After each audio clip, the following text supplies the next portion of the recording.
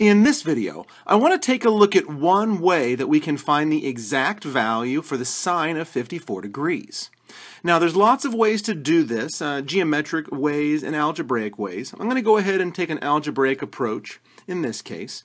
So we're looking for the sine of 54 degrees. So I'm going to start by saying x equals 54 degrees.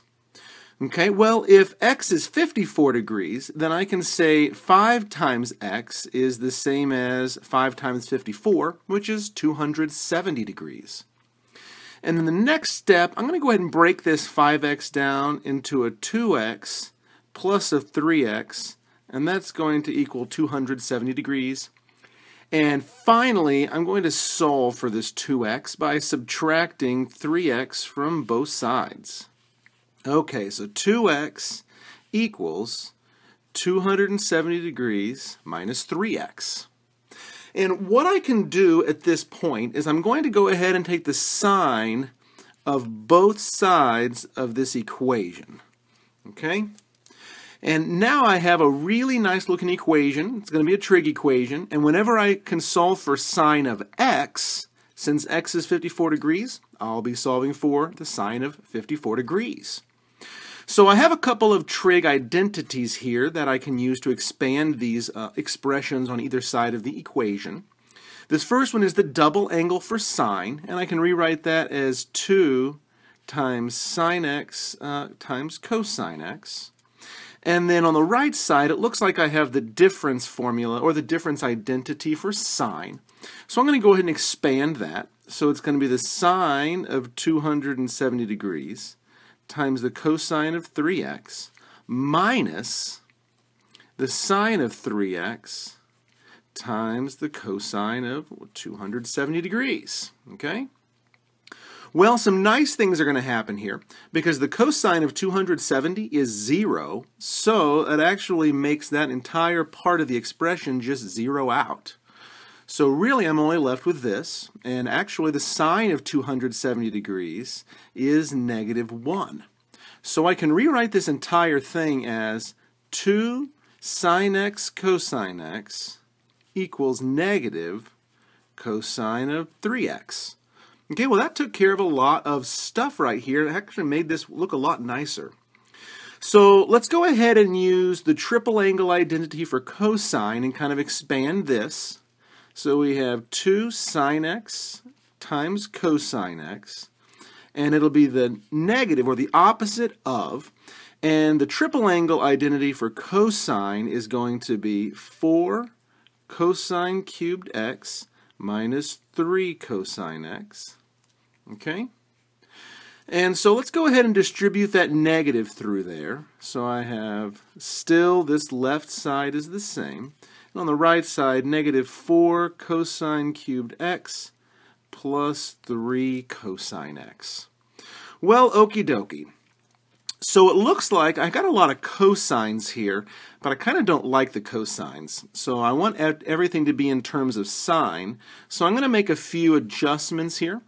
First of all, I'm going to get all of my terms on the left side of the equation so I can have it equal to 0. And also I chose the left side because it looks like cosine cubed is the highest power, and I want him to have a coefficient that's positive. So let's go ahead and rewrite this whole thing. So 4 cosine cubed x, he's positive on the left side, plus 2 sine x cosine x, that was already on the left side, and then minus 3 cosine x. And that's going to equal 0. Okay, so it looks like every single term has a cosine. So let's go ahead and factor that cosine out. And I'm left with 4 cosine squared x plus 2 sine x minus 3. Well, this almost looks quadratic in nature, except this is a cosine squared and that's a sine. So let's go ahead and use a Pythagorean identity and go ahead and exchange this cosine squared for a 1 minus sine squared.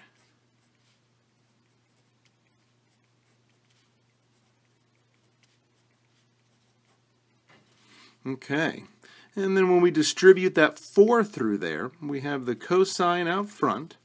4 times 1 is 4, and then we have minus 3, so ultimately that's going to be a plus 1 here at the end. And we have negative 4 sine squared x plus 2 sine x plus 1. And the last thing I'm going to do, I don't like this leading negative here, so I could factor that negative out and just put them out there with a cosine x that's already there. So 4 sine squared x minus 2 sine x minus 1 whenever I factor that negative out. So it looks like we have kind of some factored form where I have this factor times this factor equals 0. So what I can do is go ahead and set each factor equal to 0 and solve. Well, this negative cosine x equals 0 really isn't going to give me anything that I'm interested in, so we're going to ignore him. But we do have this equation right there that is quadratic in nature. So let's go ahead and make a quick substitution. We're going to say u equals the sine of x. Remember that x is 54 degrees, and that's kind of what we're looking for. So this will be the sine of 54, and we're saying that's u. So if we're able to solve for u, we'll be solving for the sine of 54 degrees. Okay, well, since this is going to be quadratic in nature, after we make this substitution here, let's go ahead and use our quadratic formula. So we have our values for a, b, and c. So a, b, c. So it's going to be the opposite of b, so positive 2 plus or minus. And we have b squared, so 4 minus 4ac all over twice a. And so that's just a matter of substituting those values in. So we have 2 plus or minus. 4 times 4 is 16. The two negatives here make positive, so 4 plus 16 will be the square root of 20 all over 8. And the square root of 20 can actually simplify nicely to 2 times the square root of 5. And then I have a 2, and an 8, so I can factor and cancel a 2 out of everything, which will leave me 1, 1, and 4. So it looks like 1 plus or minus the square root of 5 all over 4. Well, the problem is I have two values here. It's 1 plus the square root of 5 over 4 and 1 minus the square root of 5 over 4. Well, since we're looking for the sine of 54 degrees, we know that that's in the first quadrant and sine is going to be positive. So I need to use the one that's going to ensure that we have a positive answer.